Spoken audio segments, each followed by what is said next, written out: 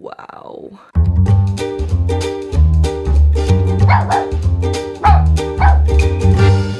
Hoi lieve OnneFamilie en welkom weer bij deze gloednieuwe Leuk of Meuk. We hebben de laatste tijd echt heel veel speelgoed getest, maar dat bedoel ik ook echt heel erg veel. En deze kruk die...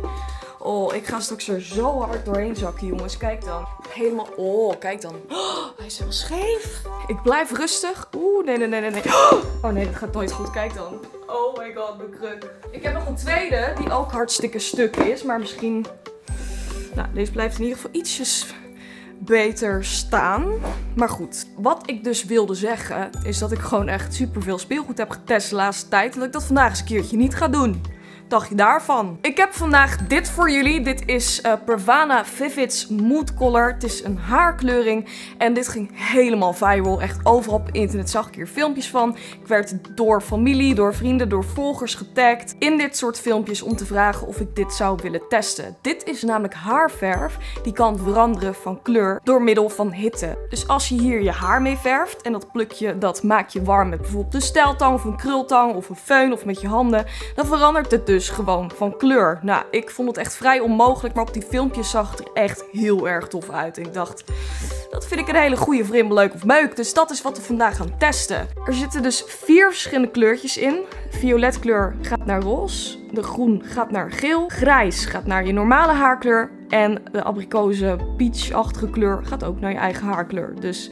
ik ben heel erg nieuwsgierig of dit echt zo werkt. Dit is de inhoud van de doos. 4 kleurtjes in het zakje. Een crème, maatlepeltjes en een spons om het mee aan te brengen. Ik heb dit pakketje via eBay gekocht, maar geen idee meer precies hoe duur het was. Dat zet ik eventjes onder in de beschrijving. Maar ik dacht zo'n 20 euro. Nu ben ik heel erg tevreden met mijn eigen haar en ik ga het binnenkort weer eventjes wat donkerder roze verven. Dus daar ga ik gewoon niet aankomen. Dus ik heb hier een paar extensions die ik nog over had. Gewoon in die gele kleur waar je prima overheen kunt verven. Dus ik ga eerst maar eens eventjes kijken wat er in het mooie doosje zit. Dan gaan we die dingen verven. Dan ben ik heel erg benieuwd of het met hitte ook daadwerkelijk verandert van kleur. Maar voordat ik dat ga doen wil ik jullie vragen om deze video vast een hele dikke leuk te geven. En ben je nog niet geabonneerd op mijn kanaal, moet je dat natuurlijk ook zeker eventjes doen. Want ook jij hoort bij de OnneFamilie, toch? Jawel.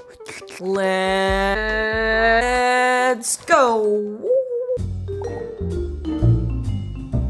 Alles staat hier mooi in stapjes beschreven. Dus ik denk dat dat helemaal gaat lukken straks. Hier hebben we dat mooie doosje. Mooi zo. In dat zilverpapiertje. Hartstikke cool. Dus eerst kom ik hier het applicatiesponsje tegen. Ik weet niet of ik dit ga gebruiken, want ik heb ook gewoon mijn haarverfkwastjes mee. Maar goed, je weet nooit of dit handig is. Ik heb echt nog nooit haarverf met een spons aangebracht. Maar goed, misschien ontdek ik nu iets heel nieuws. En is het wel super handig. We weten het niet. Nou, dan hebben we hier de kleurtjes. Die zitten allemaal mooi in zakjes verpakt. Dit zijn ze dan. 4 zakjes met 4 verschillende kleurtjes. Tropical Peach to Invisible. Cool Violet to Warm Pink. Lime Green to Sunny Yellow. En Smoky Grey to Invisible. Maar dit zijn dus de pigmentjes. Hebben we hier de crème. Die moeten we straks met de pigmentjes gaan mengen. En hoe en wat, ik zou geen idee hebben. En als ik ergens slecht in ben, is het zeg maar afmeten hoeveel bij wat moet en zo. Ik hoop dat het helemaal goed gaat komen, maar even kijken. Het ruikt in ieder geval super lekker. Gewoon naar een soort tropische shampoo. En dan... Oh, die lepeltjes die snap ik misschien niet helemaal. Kan aan mij liggen, maar we moeten dit gewoon omvouwen. En dan schijnen we gewoon... Ja, een goede maatlepel te hebben. Het zou helemaal kunnen hoor. Er zitten er 4 in, volgens mij. We gaan maar gewoon eens even kijken hoe we dit mixje moeten gaan maken. Dit wordt wel het lastigste gedeelte, denk ik. Maar goed, daarvoor moet ik alles eventjes klaarzetten. Dus in 3, 2, 1... Dan zitten we zomaar hier. Is dat eventjes feest. Dan ga ik een kleurtje kiezen waar we mee gaan beginnen. En ik denk dat ik het toch wel spannend vind om met de Lime Green to Sunny Yellow te beginnen. Dat is deze. Het mengsel moet als volgt worden gemaakt. 1/3 van het mengsel is dus pigment. En 2/3 van het mengsel moet de crème basis zijn. Nou, dat moeten we dus blijkbaar gaan afmeten met zo'n lepel. Ga ik het zakje openmaken. Vlots. Oh, het is wel echt een hele mooie felle kleur. Als ik zo het zakje openmaak, het lijkt eigenlijk meer een soort turquoise-achtig kleurtje dan echt lijmgroen. Ik ga er 1 lepeltje in doen.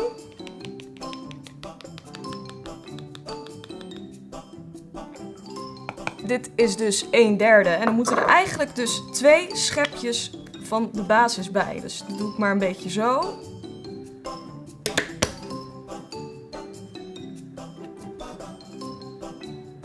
Hoop ik dat het mengsel zo een beetje klopt. Zo ziet het eruit. En we moeten dat nu dus eventjes mooi met elkaar gaan mengen tot één geheel. En dan kunnen we het op de extensions gaan smeren. Daar een hele mooie kwast voor. Gewoon een haarverfkwast die ik van thuis heb meegenomen. Dan ga ik het gewoon lekker mixen. Volgens mij maakt het ook niet super veel uit als je net wat meer pigment dan basiscrème erbij hebt gedaan. In ieder geval hebben we nu een heel mooi geheel. Het plukje leg ik neer op een stukje aluminiumfolie. Het is wel zo makkelijk. Nou, we gaan het maar gewoon op het haar smeren. Geen idee hoe lang het moet intrekken. Wow, oké. Deze kleur die pakt al meteen best wel heftig op het haar. Het ruikt gewoon echt een beetje naar een lekkere shampoo eigenlijk. Niks mis mee.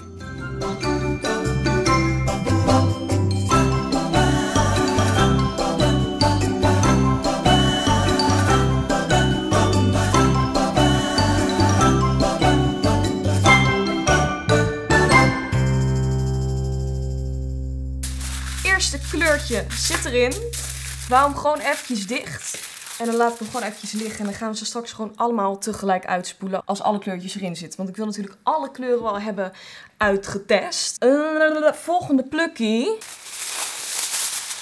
Ik ga er nu even lekker snel doorheen. Des te sneller we naar het resultaat over kunnen gaan. Want ik word nu wel heel erg nieuwsgierig.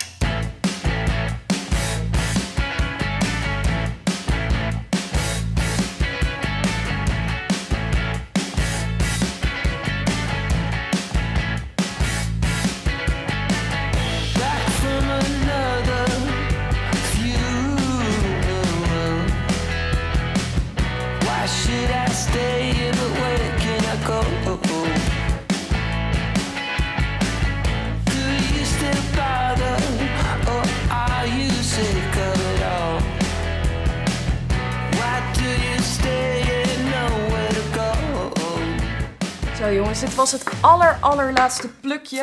Ik ga ze nu lekker uitspoelen en daarna droogveulen. En dan ben ik heel nieuwsgierig wat er gebeurt met de kleur.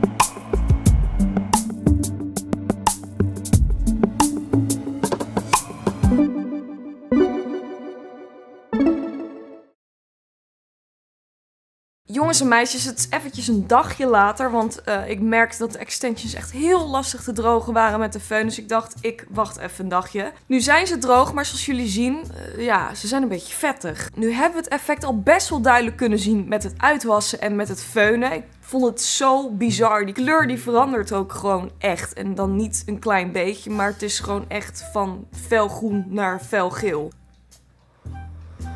Kijk jongens.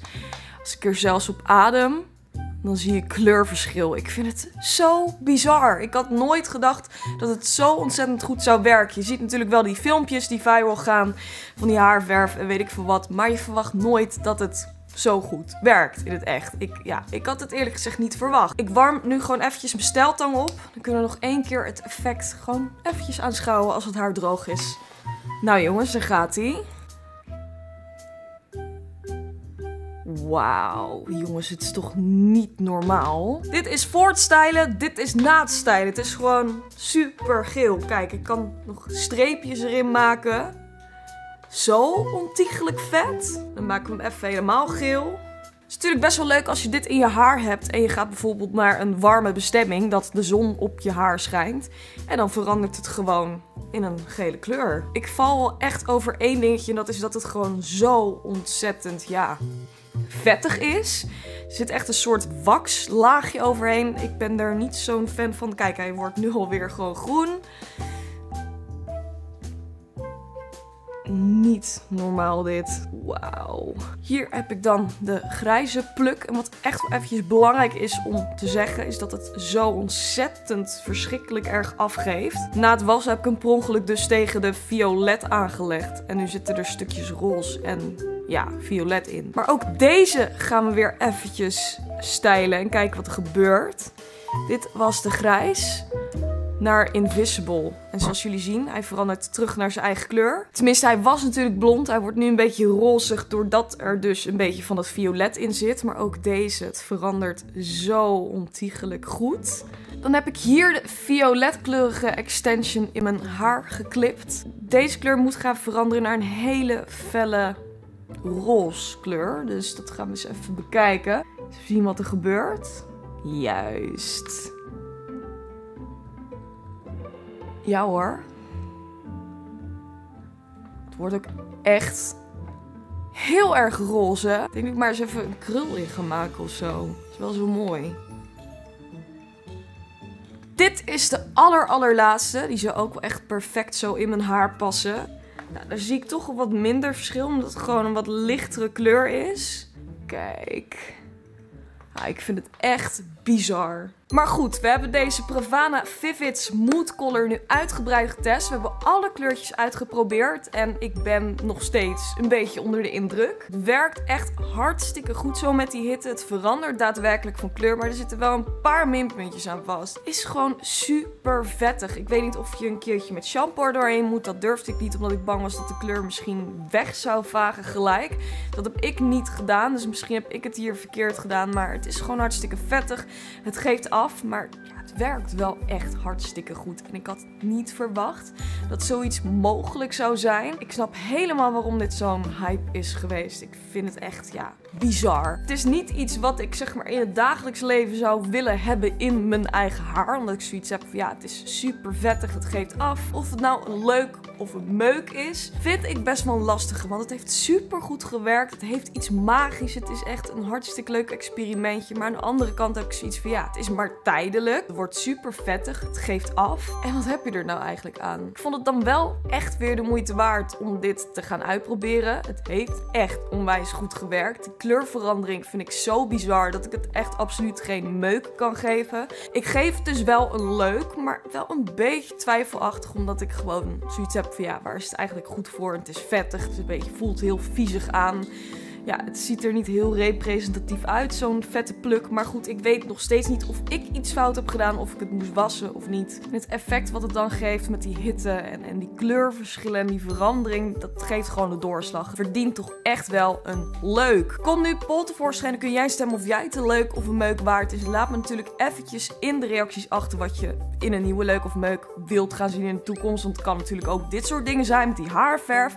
Dus mocht jij dingen tegenkomen op het wereldwijde web, laat het me eventjes weten en dan test ik het waarschijnlijk wel voor jullie in de toekomst. Wil je meer leuk of meuk video's zien? Klik dan eventjes hier. Wil je abonneren op mijn kanaal? Dan doe je dat heel makkelijk hier. Even klikken op mijn plaatje. Dan zie ik jullie aankomende dinsdag weer met een gloednieuw OnneDinsdag. Toch, Dolly? Dus hopelijk tot dan. En dan zeg ik dikke doei. Toedeledokie. Tot de volgende keer. Dag.